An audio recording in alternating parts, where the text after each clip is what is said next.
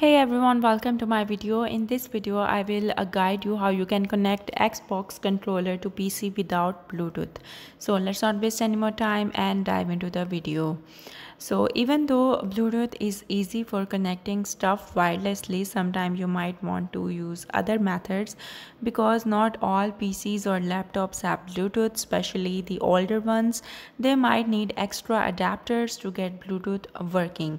Bluetooth can sometimes make your gaming lag a bit, which means there could be a tiny delay between pressing a button and seeing what happens in the game.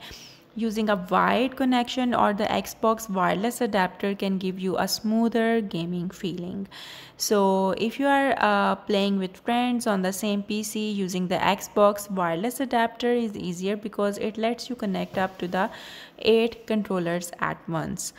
So the simplest way to connect your Xbox controller to your PC without Bluetooth is by using a USB cable.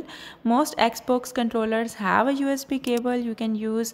First, make sure your controller works with your PC, Xbox One and Xbox Series XS controller usually work with Windows 11 and 10. So grab a USB A to micro USB cable for Xbox One controllers or a USB A to USB C cable for Xbox Series controller.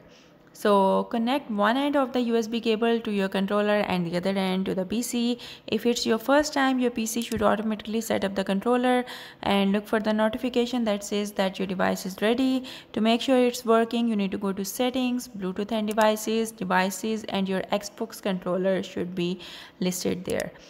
And if you don't have a USB cable and you want a wireless connection without Bluetooth, you can use a Xbox wireless adapter. It lets you connect your Xbox controller to your PC wirelessly even if you don't have Bluetooth. So buy the Xbox wireless adapter. It's a small USB dongle made for connecting Xbox controller to a PC.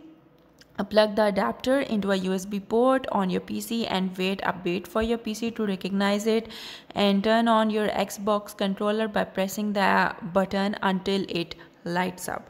Press the pairing button on the adapter. Its light will flash showing it's ready to pair. Press and hold the pairing button on your computer. When the light on both the controller and adapter stays steady, they are connected. To make sure your controller is connected, head you over to the settings, devices and printers to check if your Xbox controller shows up there or not.